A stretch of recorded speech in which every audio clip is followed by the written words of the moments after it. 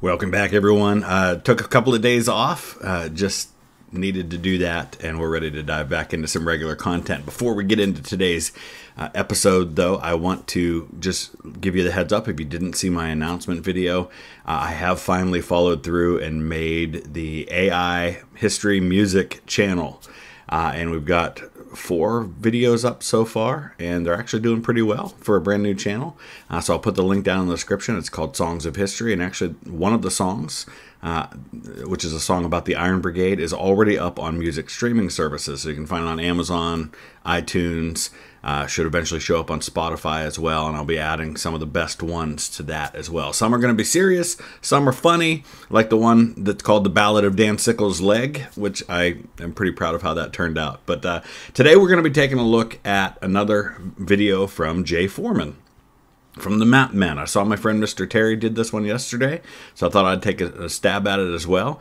It's called Weird Maps Win Elections, Gerrymandering Explained. And I should mention, of course, if they don't, I'm sure they probably will, that we actually don't even pronounce that right. Gerrymandering is named after one of our American vice presidents. His name was actually Elbridge Gerry, G-E-R-R-Y. Somehow we stopped saying gerrymandering and started saying gerrymandering, but his name was Gary. So this will be an interesting topic for us to talk about, especially because we've just gone through the process of redistricting in the United States, and there was a lot of fighting in courts and in legislatures about how these lines should be drawn. So I'll put the link in the description to the original, as always, and I want to thank Aran Majid, I hope I'm pronouncing that right, Aran, who just signed up as a patron a few days ago. Thank you so much for your support. Could not do this without you. Let's dive into this one. Can we do an episode about politics? No! Alright, what if it's about politics in a foreign country? Oh, that sounds fun. Great! Welcome to Map Men. We're the men. And here's the map. Map Men, Map Men, Map Men.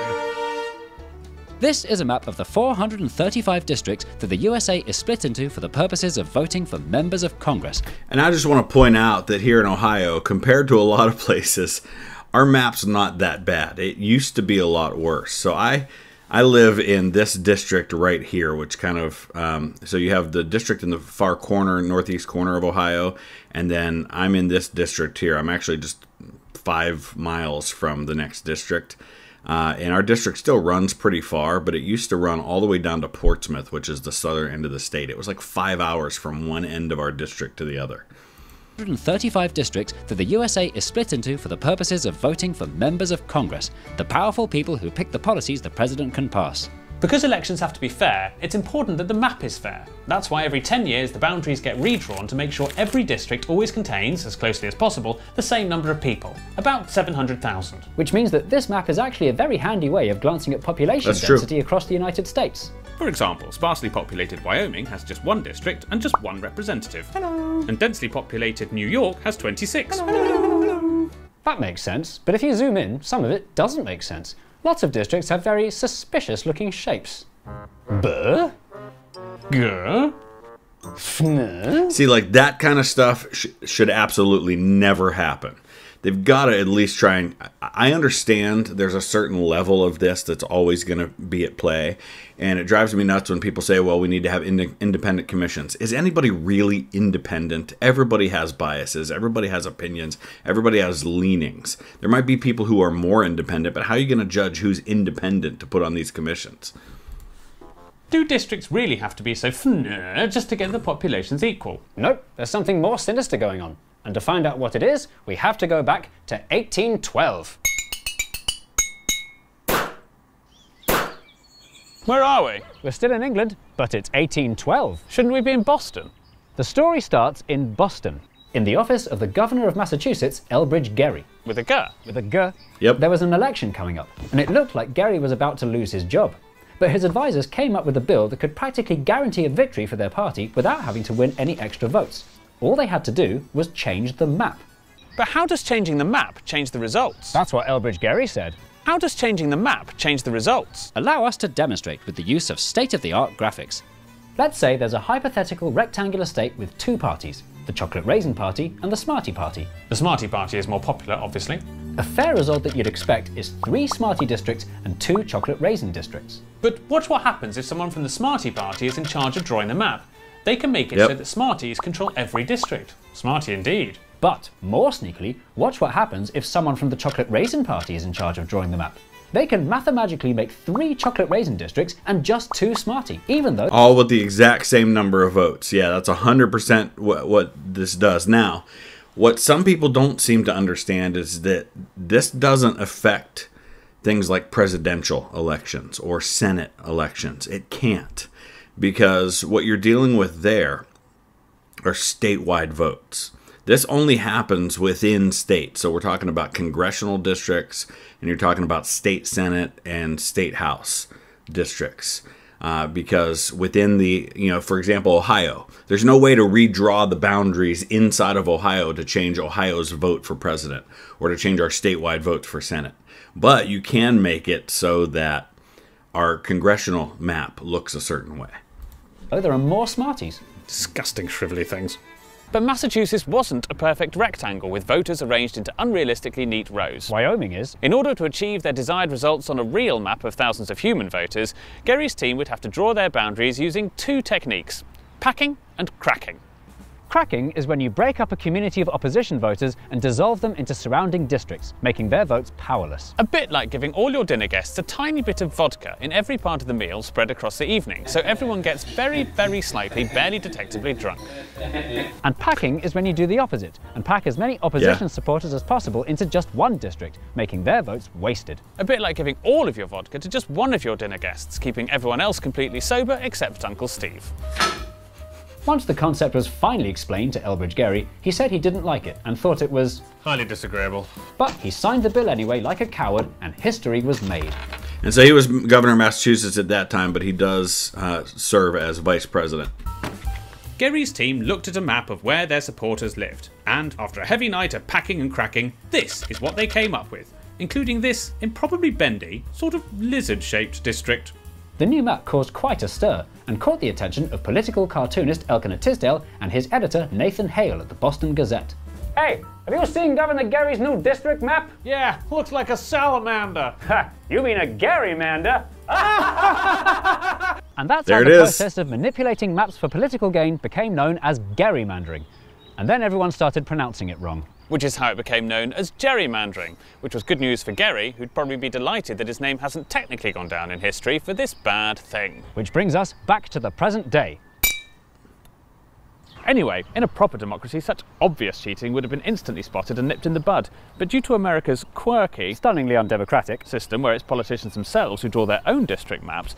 Yeah, I mean, but again, my argument with this, and I'm not saying it's wrong, I think gerrymandering is awful, and I wish there were easy solutions, and maybe there are some of you are saying, yeah, there is one though. But the problem is, and this is the same problem we have with any form of government, same problem we have with any court decision, is that it all goes back to the pesky human mind and heart and motivation. All of these have to be done by humans. So in the case of the United States, where this typically comes up is we have a census every 10 years. So in 2020, we had the census. And once those census results come in, then there's redistricting. Because, for example, in Ohio, every census that I've been alive for, we have lost congressional districts. Because of the way the population has shifted, Ohio proportionally has lost population compared to the rest of the country. Now, I'm not saying we've numerically lost population, but proportionally we have. And so our number of representatives continues to go down. And so then you have to make new lines because you lose a district. And so maybe instead of having 19 districts, now you have 17 districts. So you have to draw 17 district lines. And so then whatever party's in power has more authority over the people making those lines. And then it gets a challenge in court, and you have to go back and revisit it. And so in the aftermath of the 2020 elections, in time for the 2022 congressional elections, there were a number of fights over how these lines were drawn. And in states run by Democrats, many times the Democrats got to draw the lines and it made their position stronger. In states run by Republicans, the Republicans drew the lines. It almost ends up being a wash. I think I looked at a statistic that gave the Democrats maybe a 1 or a 2 seat edge from 2020 to 2022 based on how the lines were drawn, so it wasn't a significant difference. But still, it's a problem when you look at lines like that one. Gerrymandering very much continues to this day. Yep. And it's more sophisticated, high-tech and openly brazen than ever before or anywhere else in the world. It can be seen in swing states all across America. A shower head, a car with wings, one of those old-fashioned hand drill things. A dinosaur, a watering can, the shape on the flag of the Isle of Look at that Maryland district. That's insanity. That's absolute insanity. Is that the Isle of Man flag? And a metal detector. Holy cow. I want to go back and see where that one was. A watering can, the shape on the flag of the Isle of Man. A metal... Texas 35th District. How ridiculous is that? It's like outside of Austin and part of San Antonio. That's nuts. A bale of hay, a knight sitting on his horse the wrong way. A rabbit in a hat and a bobbit and a spoon. Super Soaker Seahorse Cameroon. So I just have to say that this shows the skill involved in writing some of these songs, because they have to not only make the song flow and make it rhyme and things like that, but they have to do so within the limited scope of the shape that these gerrymandered districts take on. Really impressed by that. A plume of steam from a mug of tea. Donald Duck being kicked by Goofy. A carpet stain from a naughty pup. A mouse leaning over with a big thumbs up. Snake, dog, bat, dog, snake, duck, snake. We'll be right back after the break. Thank you. Well, that was fun. But gerrymandering? Gerrymandering. Everyone says gerrymandering. Everyone's wrong. Everyone's wrong, has that's serious right. Consequences. North Carolina. In the 2018... Did he say North Carolina? All right, listen. I'll allow it just because of how badly Americans regularly butcher the names of places in the UK. midterm elections, Republicans won 10 out of 13 seats with just 51% of the votes. Ohio. Republicans won 12 out of Now I just think they're doing it on purpose. 16 seats with just 52% of the votes. And the Democrat Party does it too. Yeah. Mar-I-Lawned. Democrats won 7 out of 8 seats with just 63% of the votes. So then, why don't they just make squiggly districts illegal? So when I said earlier about how overall there was a slight Democrat advantage to how districts were redrawn for the 2022 election, when you look at the proportion of the national vote, so if you take all the votes in all the congressional districts for that election, and you look at the percentage between just, I mean, because there's third parties too, but if you look at just the percentage between Republicans and Democrats, the Republicans, I believe, would have been expected based on that proportion of the vote to end up with 224 seats in Congress. They ended up with 222.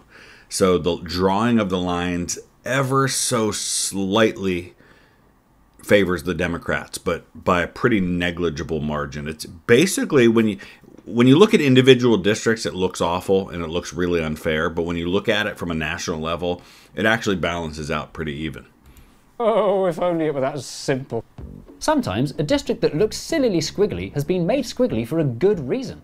Republican voters and Democrat voters tend to clump together with their own kind, with Republicans mostly in the countryside and Democrats mostly in big cities. This is called self-sorting, and it's only getting more extreme. You know, we talk about cliques in high school, for example, where, you know, like the football players like to hang out together. My son, he's a soccer player, or football for the rest of the world, and the people he hangs out with tend to be other soccer players, and that makes sense. We like to be around people with whom we have common interests and common beliefs, and there's nothing wrong with that. The problem is when we start thinking people who are like me are better than people who are like you. That's where it becomes a real problem. The problem with self-sorting is if your district has no opposition in it, your politician won't have to work hard, and True. you won't have to bother to vote. And so, to encourage healthy, competitive elections, legislators make districts squiggly on purpose, encouraging politicians to broaden their appeal and prevent politics from being polarised. Competitiveness is not the only good reason for bonkers-looking map squiggles. Take a look at Illinois. In central So I Chicago... like the fact that they're actually pointing out some of the reasons why gerrymandering can be a good thing. Obviously, it is done by both parties to benefit themselves, and unfortunately, that's That's really, isn't that most of us, isn't that our biggest complaint with politics in general? Is that all too often, instead of doing what is best for the people they represent, they're just doing what's going to guarantee they get reelected. So it becomes kind of a self-fulfilling thing where I run for reelection so that I can run for reelection so that I can run for reelection. You'll find the famous Earmuffs district, Illinois' 4th, which wraps around the 7th, barely holding itself together with the I-294 highway. Both the 4th and 7th districts are solid Democrat, so why in the name of all that jazz were they split this way? Members of Congress don't just make up numbers for their party. Each one is supposed to represent their community. A so-called community of interest can mean people from a certain industry or housing type or education or race. For decades, Unavoidably serious topic. in America, minorities were terribly underrepresented in Congress. After much campaigning, in 1965 the Voting Rights Act was passed, which made it illegal for any state to do anything that made it difficult for minorities to get elected. Which included drawing voting districts that broke up minority communities. What this practically means is every state is now required to pack voters of the same race into fewer districts. No one wants it to be necessary, but it's the only way to make Congress reflect America's true diversity instead of its true racism. Which explains this. This is a mostly African American community, and these are two mostly Latino communities. So immediately we can see the problem. You can make districts compact, or you can make them competitive, or you can make them keep a community. But you can't make them all three. Right. That's what makes fixing gerrymandering so hard. No one can agree on which is the most important C. Which is why all attempts over the last few decades at fixing gerrymandering have produced various amounts of not much success. That's really, really a good point. It's not just as simple as party splits. You know, I think there was a big debate on this down in Alabama in this latest round of gerrymandering arguments and court fights and things like that, was how they were dispersing the African American vote amongst the districts. And it's just one of multiple layers of complication. And that's what I was saying earlier, when you are deciding who's going to be the one to decide this. First of all, the people who are deciding who are going to be the ones who decide it, they all have their own biases, they all have their own motivations among these things we just talked about. And then once they choose the people that decide, those people who get chosen, they have their own biases and backgrounds and motivations and desires with all of this. It's, as long as people are involved, it is a impossibly flawed system. That doesn't mean we shouldn't try to get it right, but it just makes it so hard. Including, most notably, in California, with the strong support of Governor Arnold Schwarzenegger. It's time to say hasta la vista to gerrymandering. But in almost every case, any attempt to fix it has only made things worse, serving only to highlight how impossible it is to make everybody happy. Since we're not in America, it's easy for us as outsiders, living in a country whose democracy is practically perfect in every way, to tell Americans how they should I love the steam came out of his ears. run theirs. So, just in time for the next round of redistricting in 2031, here are Mapmen's top tips for how the USA can fix gerrymandering. This should be good. 1. Instead of giving districts boring numbers, make legislators give them actual names. The longer the name, the harder the shape will be to justify. That's a great point. I like 2. that. Get computers to draw your districts for you. AI is a powerful tool these days, and the robots know what's best for us. 3. Abolish geographical districts and divide the country by communities of internet. The people who share your priorities that need representing in government are all across the country, and not just physically close to you. 4. Increase the number of members of Congress from 435 to 435,000, so each district contains just one street. You can't say it wouldn't work. And 5. I do like the idea, and I know that my friend Matt Beat has suggested this, that we find a way to increase the size of Congress. 435 is just not enough, and I think it would simplify the issues that we have with gerrymandering, even if we just doubled the number of districts. Or it might complicate it even more. And you might argue, well, where are we going to fit them all? Well, if you look at the UK, if you go into their House of Parliament, like their the House of Commons, it's tiny. It's super tiny. It's way smaller than the House of Representatives chamber is in Washington.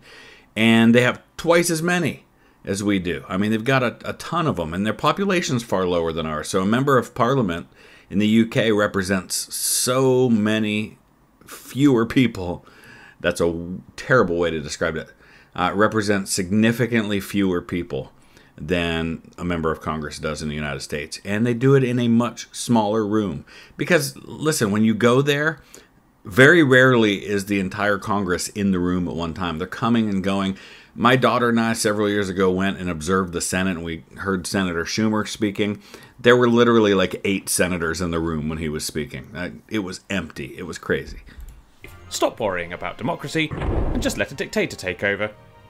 Before we start blaming America's politicians for cheating at democracy, it's important to remember gerrymandering is only possible because voters are predictable. You can't draw lines around how people are going to vote if you don't know how they're going to vote. That's an excellent point. It's predictable because people in certain areas tend to vote a certain way, but it does occasionally change. It doesn't change overnight. The county I live in has been blue all my life, and for those who don't know, we typically say blue to mean Democrat and red to mean Republican. It's been blue all my life until the last election. For the first time that I can recall, we voted for a Republican for president. And for the first time in my whole life, we have a Republican congressman where I live. That never happened. In fact, you couldn't get elected to anything without a D next to your name. It was that predictable. And there are a lot of places where it's the same with the Republicans. Today, more than ever before, people support political parties like football teams and are less likely to ever allow their minds to be changed. That's true. Twitter. And the more this happens, the harder it is to draw anything apart from depressingly predictable districts. In the last election, 81% of Americans lived in districts where it was extremely obvious who was going to win, leaving it to just a tiny handful of swing voters to decide the result for the whole country. And it's the same thing with the presidential election. Most of our states, we know how they're going to go. Like Ohio, I live in Ohio. I mean, it's a 100% given that Donald Trump's going to win Ohio this fall. It's 100% given that Kamala Harris is going to win California and New York. Donald Trump's going to win Wyoming. I mean, there's maybe 6 or 7 states that are going to decide the election. It's impossible to draw a map that will make everybody happy, but fighting for fairness is worth the faff. If voters can at least feel their voices being heard, they'll be encouraged to turn up and to vote for their real favourite, making democracy more meaningful. Until then, the American political system will remain an antiquated basket case that enables those with power to rig the system for themselves and block any meaningful progress for the foreseeable future. Glad we don't live in a country like that.